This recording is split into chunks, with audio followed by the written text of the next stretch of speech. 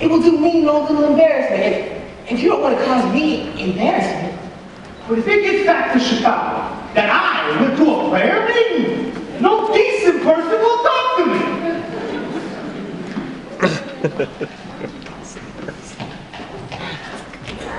Hadley! Oh!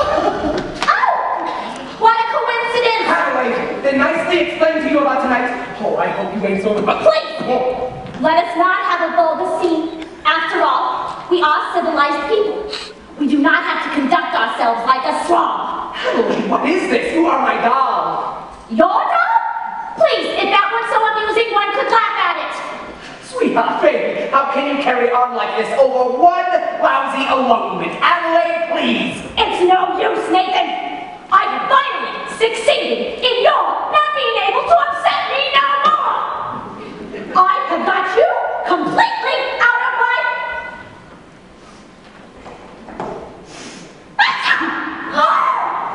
No, Nathan! Hey, don't ever do that to me again. I can't stand it. We'll get married. We'll have a home. A little white house with a green fence, just like the Whitney colors. But we gotta do it soon. I had another letter from my mother today. And she's asking a lot of questions. And she put in a letter for you, too. A letter for me? From your mother? Well, dear son Nathan, this is my first letter to you, although you have now been married to my daughter for 12 years. But I feel like I know you from Adelaide's letters, and in my mind's eye, I can see you as you go down to work every morning at 7. What a responsibility it must be to be the assistant manager of an A&P. I'm not even the manager. I was going to promote you for Christmas. I know how hard you have to work to take care of your family. Adelaide, and the 5 children, and the one that's on the way. Mother wanted me to visit her. I had to tell her that. Don't she know I can't have 6 kids on what they pay me at the A&P?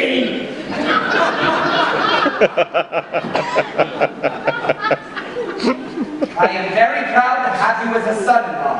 You are a good man, and I know you will always take care of Adelaide. I feel like a heel. Look, Nathan, darling, we can still make everything all right. Look, it's not even midnight yet. It's 5 till 12. Let's alone. Right now. Okay, Adelaide. No, I can't. Why not? Hurry up, Nathan, we're gonna be late. Come on, Nathan. Nathan, why can't we elope now? Because, well, I gotta go to a prayer meeting. Nathan, this is the biggest lie you've ever told me. But I promise you it's true. You promised me this, you promised me that, you promised me everything under the sun, and you give me a kiss, and you're grabbing your hand, and you're off to the races again. When I think of the time, when I think of the way I could honestly die. Call a lawyer and sue me, sue me. What can you do me? I love ya. Give a holler and hate me. Go ahead, hate me. I love ya. Give my life, I was a fool to give to you. Rise already.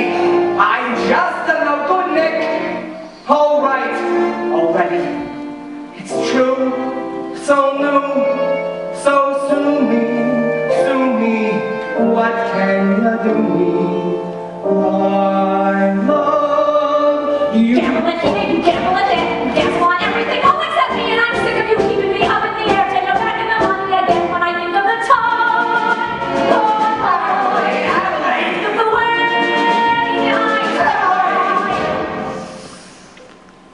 I could honestly die. Serve a paper and sue me. What can you do me? I love ya. Give a holler and hate me. Hate me! Go ahead, hate me. I love When you find a big deal, don't come to me to fail.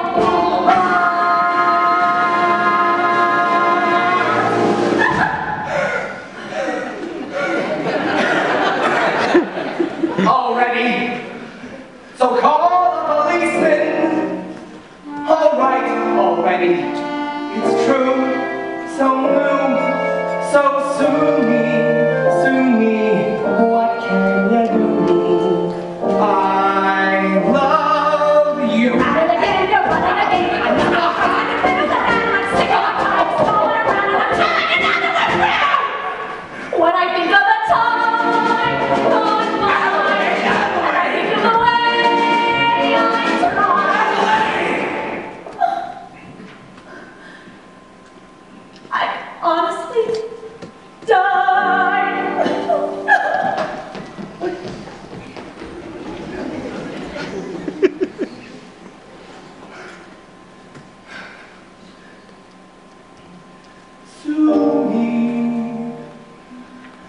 Sue me, shoot boy.